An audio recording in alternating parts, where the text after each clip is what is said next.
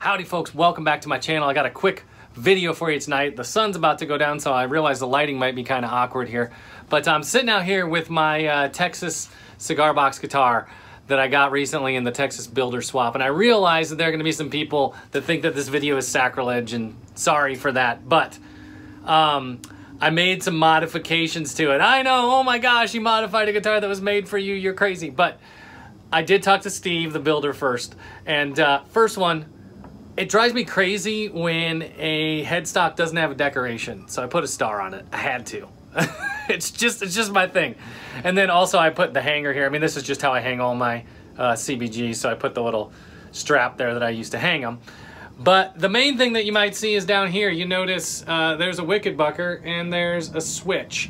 And let me tell you what happened here. So Steve had told me that when he built this guitar, he initially meant to put a volume pot in it for the piezo, because piezos do tend to feed back, so it's nice to have a volume pot. Well, he ran out of pots, and so he didn't have one, so he just hardwired the piezo straight to the jack.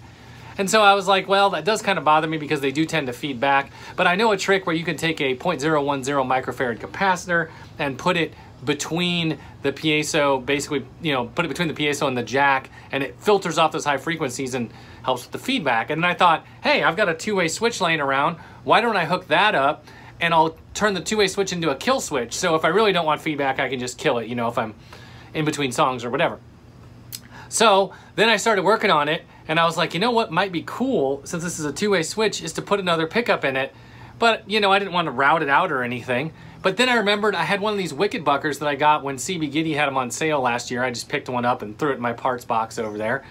And I was like, that would be perfect because they surface mount. Well, here's the thing. This guitar has a pretty high action. You can see the height of this bridge here, just kind of. So it wasn't going to work. So here's what I did.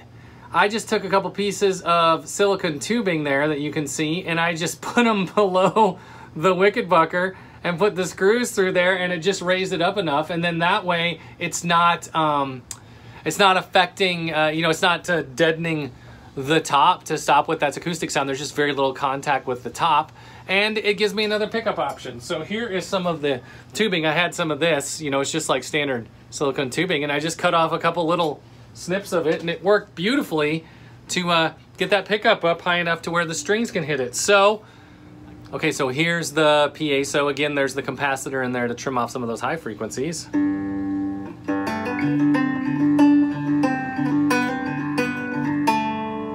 I love the sound of a piezo once you trim off those highs. It just really sounds nice and smooth.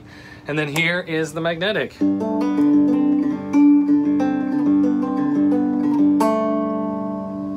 So two totally different sounds from one guitar.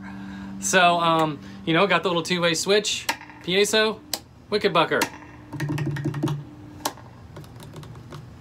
Kind of fun, right? So anyway, so I did make a mod to the guitar, but I think Steve would approve. I mean, he'll see this video definitely, so we'll find out. But it did make it a little more me, and I do really like the sound and the way this guitar plays. I wouldn't change a thing about anything with the structure of this guitar. He did such a great job on this. New guitar to play with. Let's give her a little.